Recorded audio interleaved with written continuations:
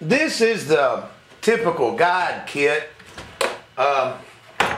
It's got these cones that looks like about a 45-degree angle on them, and then it's got the reamer which hooks into a hand drill. Now these cones are interchangeable depending on the diameter of the valve that you use, and this reamer, the first few thousandths, has a 342 pilot, and then the piece that gets larger that cuts it, I believe it's about 30 thousandths bigger for the guide liner to slide in. Let's get a little closer view here.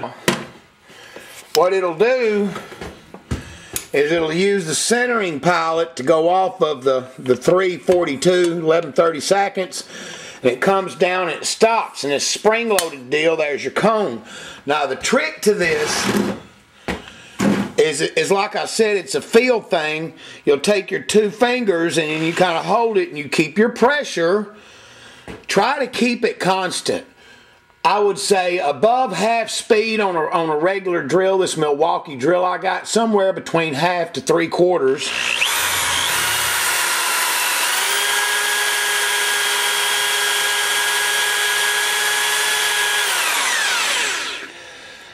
Wow.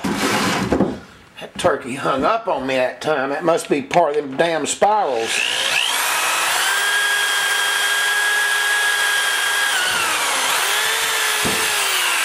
Wow.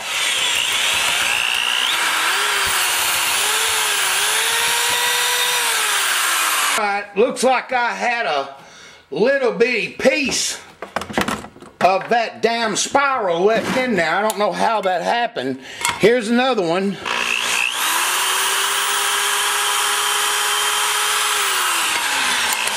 Alright, there we go. That was much better. Anyway, I'll go ahead right now and I'll go ahead and ream the rest of the holes, and I'll show you how I put the guides in just a minute. Now, on this particular deal here, I do something I don't normally do. I'm going to use a touch of Loctite on the outside of the guide, which is something normally you don't do, and I'll tell you why. Because this thing, some idiot put these damn cheap spirals in there. I just don't feel secure without that Loctite in there. I mean, probably it would be okay, but I'm just the kind of guy, I don't like to take chances. So I'm going to go ahead and I'm going to put a dab of Loctite on each guide as I shove it through. I mean, I had a good clean hit, but still, I just don't like to take chances. Alright, let's go on to the next part. This part of the operation, of course, we have to turn the head around the other way. Now take me a little cleaning brush and go through there, try to get any of the loose particles out. I always do the intakes first, then the exhaust. And when I'm pretty sure I got that done, here's the trick. Here's the liners. Mine have beveled edges and the little spiral oil grooves in it. Okay, what I'm going to do is I'm going to take a touch of Loctite. I start right up here at the top, come around,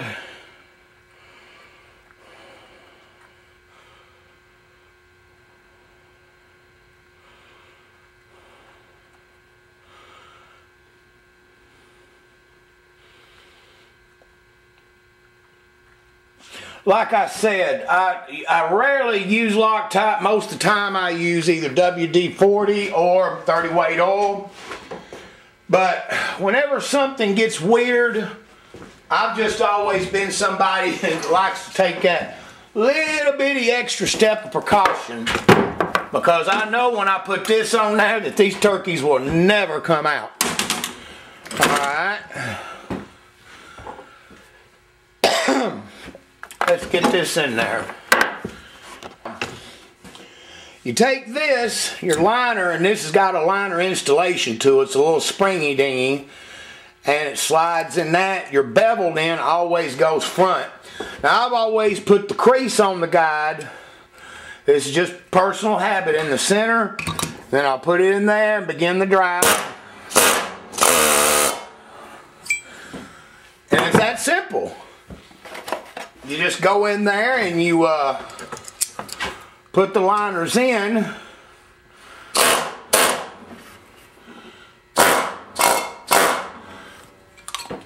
The installation is the easy part.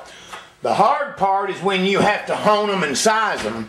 Alright, compression, I go to the tightest broach. This is a steel shaft called a broach, and it's got these two enlarged areas, like radiuses kinda, and it goes in there and it compresses the guide against the wall. Gives it kind of a squish. These are sized to 1/2 thousandths under the valve size and makes it get a good compression.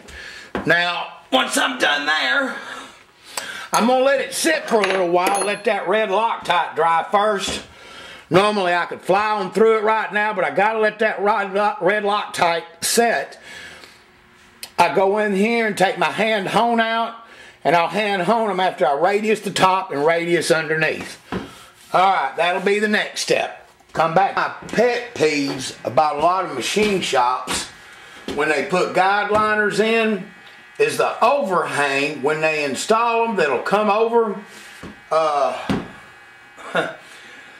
You mean you can take your finger, you can feel the sharp edges, they're straight up.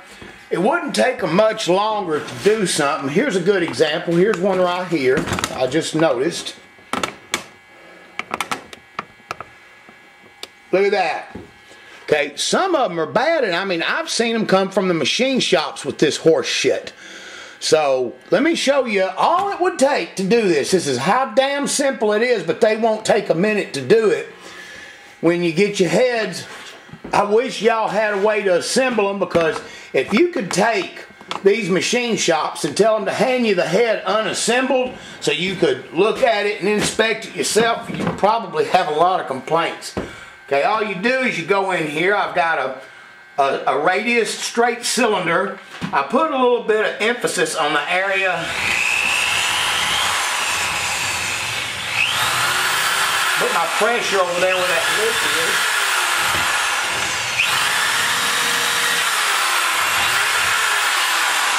Alright, there we go. Now see, that didn't take but a second to do that.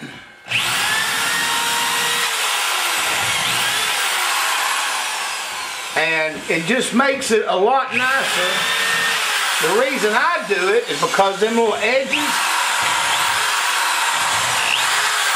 will falsify the dabbling reading on the guide measurement. Not to mention, it can wreak havoc on your guide tool.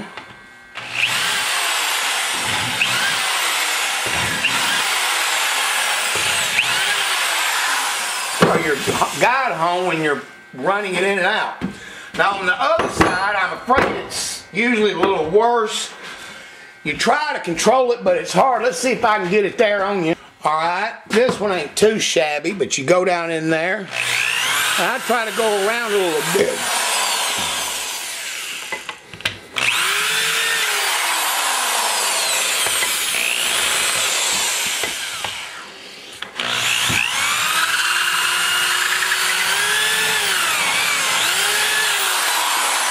Here we go. Here's one I can show you. It's pretty good. The one I was just doing, look at that. That's some overhang. I've seen them come out and have this on them, and it just blows me away.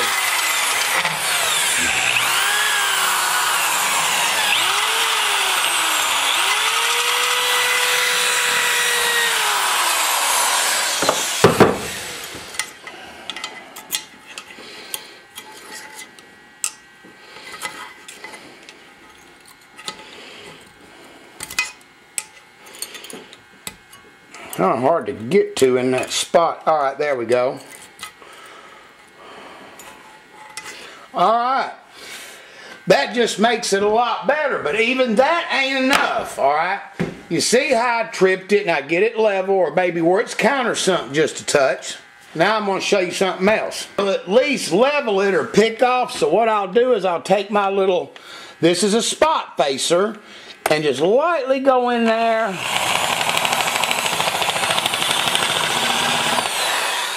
And all I'm doing that for, if you look, is to try to level them.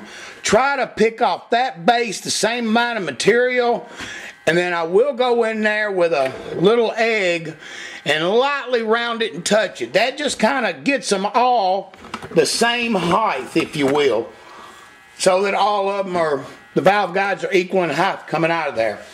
Alright, now I'm going to show you the next step in my procedure. Now, you remember I told you where I took that tool and set the depth? Well, now I take a little bitty egg and all I do is lightly touch the back side a little bit. And it just barely touches it, makes it a little level. Now I'm going to hit it from this side. Then all I do is turn around and touch it from the front side. And while I might not have it dead nuts within 1 thousandths or 0.01 thousandths, it's going to be pretty close. Alright, so I'm going to go ahead and touch the rest of them. We'll turn it around and touch it, and then I'll show you the final prep that I do on the guide. Now remember, this is my stage 3 and 4 stuff. I can't do it, the trimming of the guide on everything, but I do chamfer both sides of the guide in this final trick that I'll show you. See how much better it is? Now if you look, you'll notice me and my big damn feet. Alright, I'm trying to get that height really close to level, and it is. The viewfinder just ain't gonna let me do it. The light has a lot to do with it. Pretty close, buddy, pretty close. Alrighty, now I'm gonna take and see how it left that little thickness. I'm gonna pull that in and pull this in.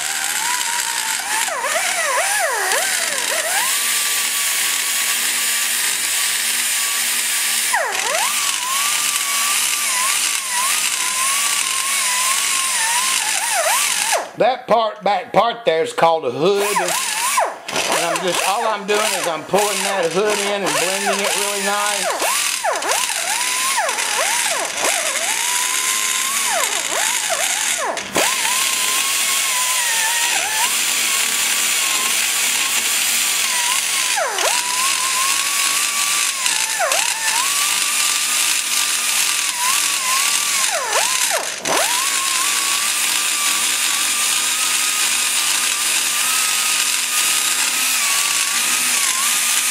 Alright, now I'm ready to go in there and take my wedge and hit that chamfer. That is a finished bottleneck guide all the way through. Alright, so you seen how I touched it, hit it from the other side, pulled it down. Wow, it feels smooth to the touch, no sharp edges. Alright, I'm going to set us up over here and show you the final part of chamfering the guide before we home. Now that I've got the blending done around the cast iron part, all smooth out, the last thing I do is I take this wedge. Let me get a little close up for you there.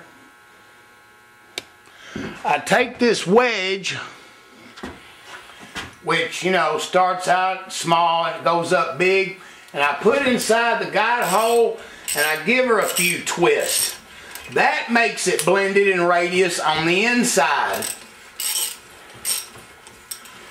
Now, when I'm in there with my guide hone, I won't go in there and hang the stone up. Because, boy, I tell you what, it's just like boring and honing a damn cylinder.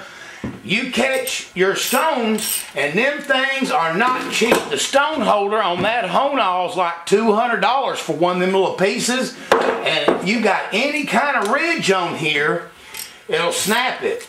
Now, that ain't the reason I do it per se. I do it because I like for both ends to be chamfered, because it has a lot to do with correct guide clearance. Now, make sure I've got you focused on here, and I do it the same way. Sorry guys, wish I had one of my sons helping me, but heaven forbid that. Anyway, I go in here and I'll hit the top side the same way. Now I've got a chamfer a good chamfer on the inside of the port and the outside. So now the falsified clearance won't be. Now what I mean by that is, if I didn't put that chamfer on here and I tried to put the valve in here, see, they're undersized. Mainly it's from the Loctite, but